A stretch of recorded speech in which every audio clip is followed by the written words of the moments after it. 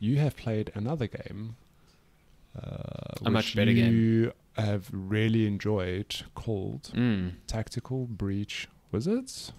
Yeah, that's it. It's so I don't know if you're familiar with games called Gunpoint or Heat Signature, I think was the other one. Nope.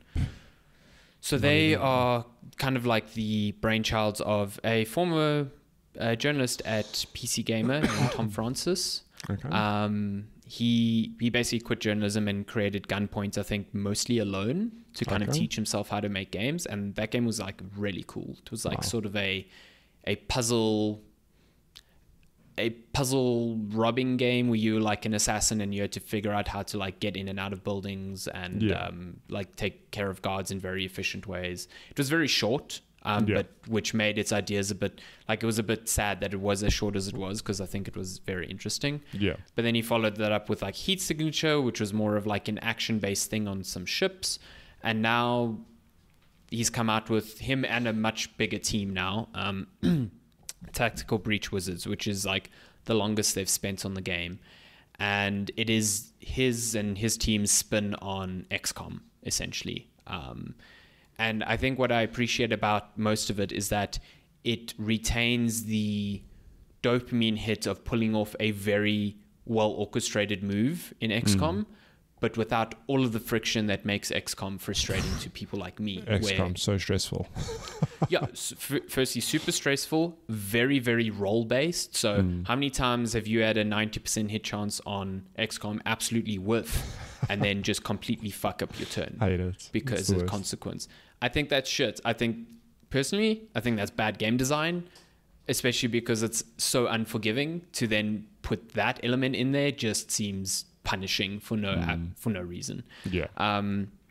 So Tactical Breach Wizards is a like XCOM-like, where you can see every move that is going to be made and how it's going to be made. Very similar to Into the Breach, where you know your move is going to land. You also know how your enemies are going to react to that. Like, you see the order in which they are going to take their turns, who they are going to target as a consequence, and you can make your moves preemptively with that in mind. And I think it's just really cool because you can basically play out your turn, switch between characters, make all of their moves, and then you have this like extra phase at the end, which is like foreseeing what the enemy's move is going to look like based on the decisions you've made.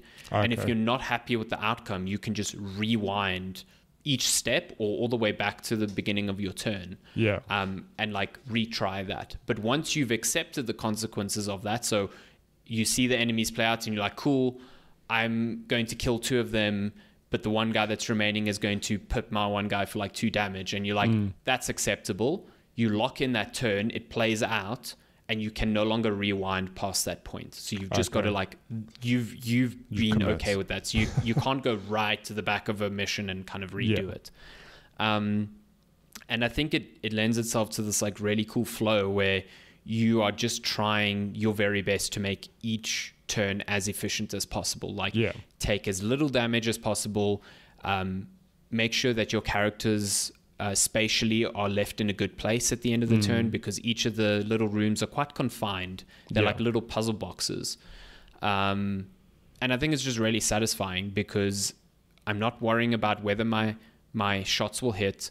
I'm not worrying about like if I make a bad move this turn, how it's going to absolutely wreck the entire run. It's also not run based, so it's not like an XCOM where it's like your characters die and you have to reskill up new characters, and each campaign lasts a certain number of hours and then you have to restart a campaign. This is completely story based, so the missions are all part of a campaign. And the story itself is like the component that drew me in the most. It's funny. It's very self-referential. Like, you know, like when things break the fourth wall, but sometimes they break the fourth wall, but they think they're funnier than they are. This game is genuinely hilarious. Like, it is so clever, so well written. It's typical British humor. It also has a bit of a bite to it. Like, there's a bit of social commentary, like, peppered in there, specifically about like global wars, because you are basically trying to stop like a world war from breaking out. I just think it's really good. I thoroughly enjoyed the story. I thoroughly enjoyed the characters. You've got this like ragtag team of wizards, because you're in a world where like magic exists, if the name didn't tell you.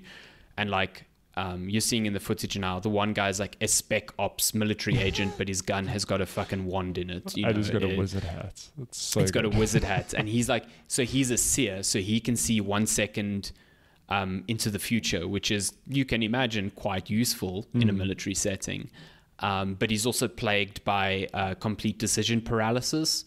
So he can see all these eventual futures, but then often not act on any of them because he's so paralyzed by what decision is the best, which I think is quite an interesting take on that sort of ability. The main character is a witch named Jen, who's like this private eye that is just like really dedicated to her job, but also just kind of very chaotic as a result. And then my favorite is this necromancer. She's a surgeon, and she only recently discovered that if she kills someone, she can also revive them, but she has to kill them first. So she has this knack of shooting people in the head before reviving them, which I think is hilarious. That's great. Like, so on the battlefield, if one of your characters dies, you can get her to resurrect them, but she literally runs up to them, shoots them in the head, and then they come back to life. And great. It never made me stop laughing. It was just really stupid and fun. And she's just like super blunt in character conversations. I love the cast of characters. You add more as the story goes on. Your party grows, and your tactical options get more and more. There's more depth to them. Yes.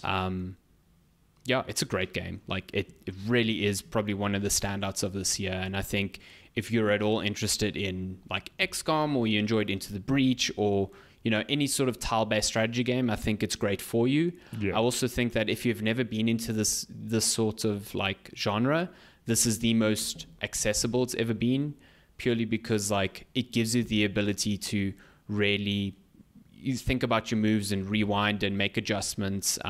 But also like if you get stuck on certain levels, you can just skip a level. Like it doesn't care. Yeah. If you're there for the story and you only vibe with like half of the levels, but you really want to progress through the campaign, there is no, like it is very aware that this game needs to be difficult to be entertaining, but that not everyone was there just purely for that. Yeah. So, and I think that's kind of cool. It's sort of the Celeste problem where like that game is hard as nails. You and I appreciate it for being hard as nails, but it's also got a mode where you can just turn that shit off if you 100%, want. Like, yeah. Play it on your terms, and I think that's kind of cool. Yeah. I would totally recommend this game to anyone. It's only on PC currently. I played it a lot on Steam Deck, and that exposed something really bad about it, is that its controller support is horrendous. Like it is definitely designed as a mouse and keyboard thing, so you can like mouse over the battlefield and choose your abilities and whatever. And when you play with the controller, you just get one of those hovering mouse things that you move with your thumbsticks, and it just doesn't feel great. It's not a great way to play, and that's a bit of a pity, because I think on Steam Deck it looks really good and runs really well. So anyway, good game. Nice. One of the best I've played this year for sure, and Very I think cool. a game you would vibe with and a lot of people would vibe with. So yeah, I'm happy also to see that it seems a lot of people are playing it.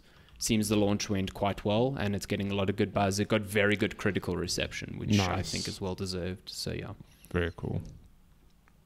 No, I gave it an 8. Oh my god, unplayable. Good game, good game, very good game. Not an 8.5. If I could, I would. Hey, 100%. 79.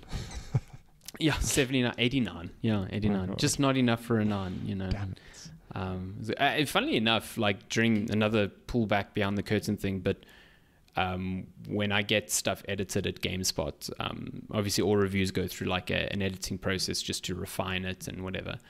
But there is also discussion on, I present what I think the score should be, and people will read the text and be like, this actually reads more like less than what you scored it, or more. And I had 2 people say that the text for Tactical Breach Wizards read more like a 9. So yeah, take that as you will. Some people think it actually is more positive than I'm giving it credit for, but anyway, yeah. And you still gave it an 8.